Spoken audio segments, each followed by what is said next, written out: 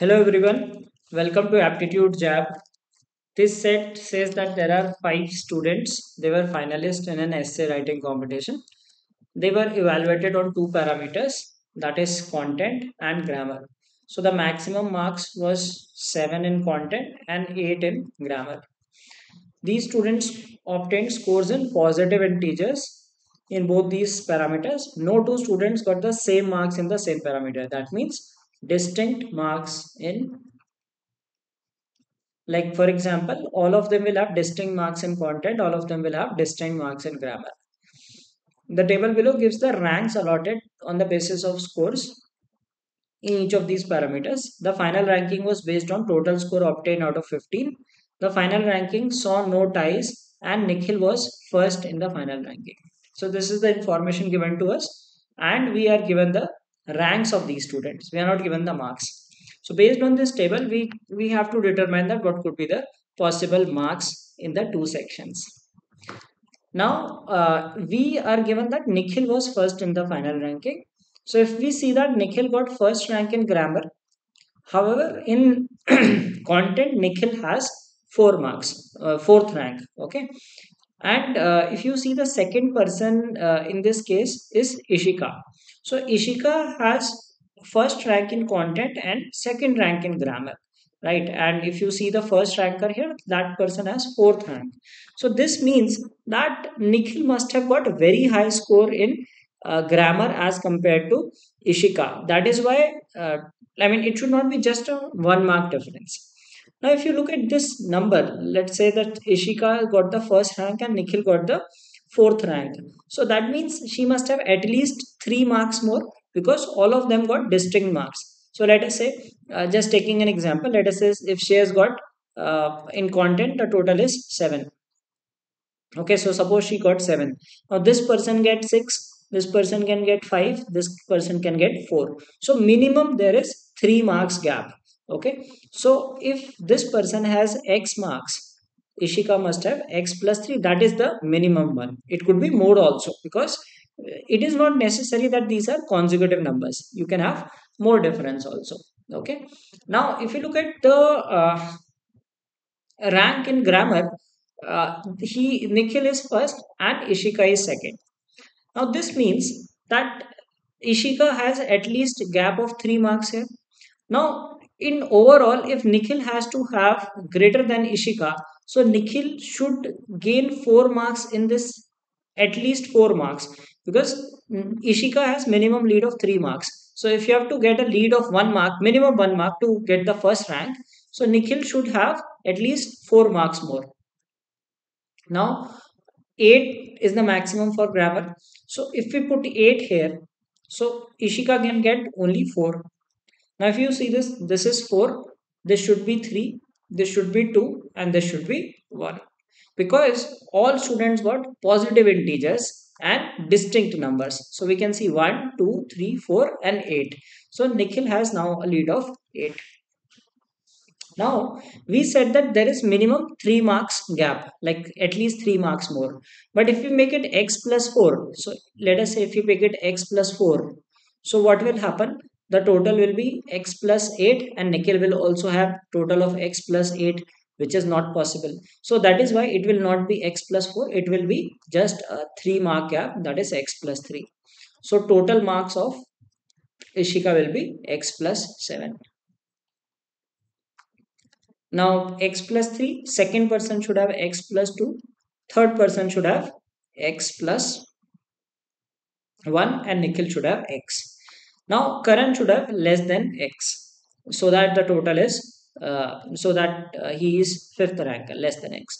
Now if we add the totals, so this turns out to be x plus 4, this is x plus 2.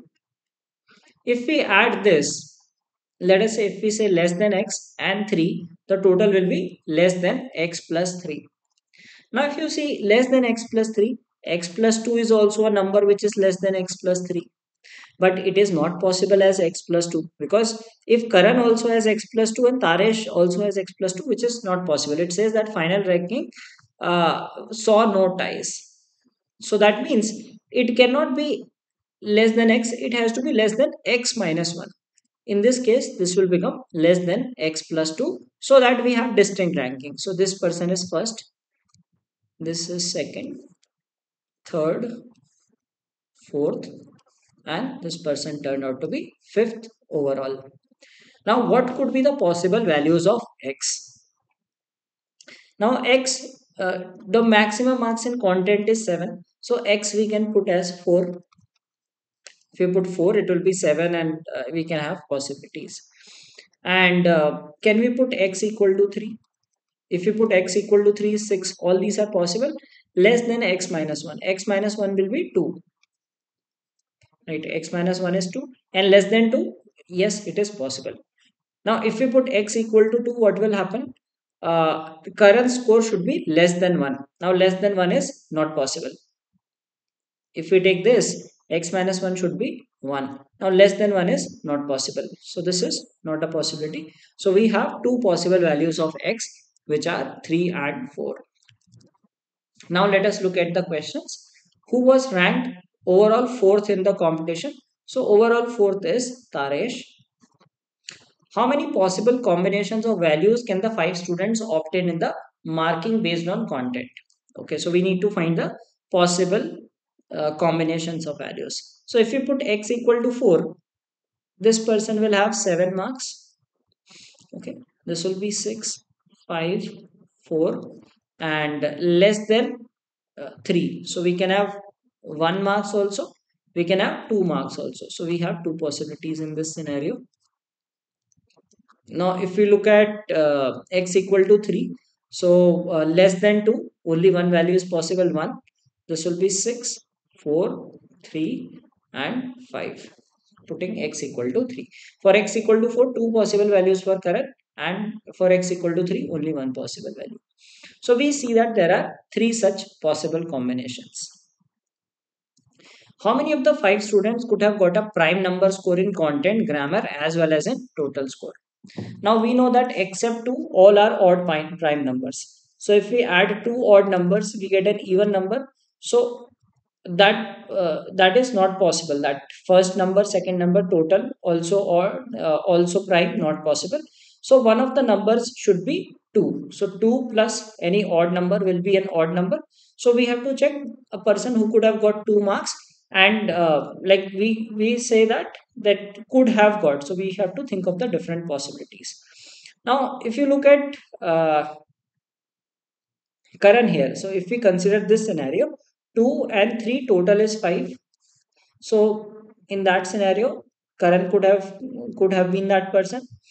Now, second person getting 2 points is Apurva. So if you consider this scene, in this case it is 5 plus 2, which is 7.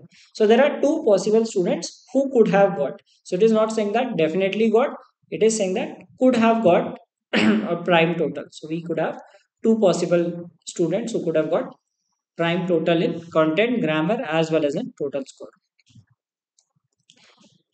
Which of the following statements is definitely false? Taresh got 4 more marks in the content than Karan.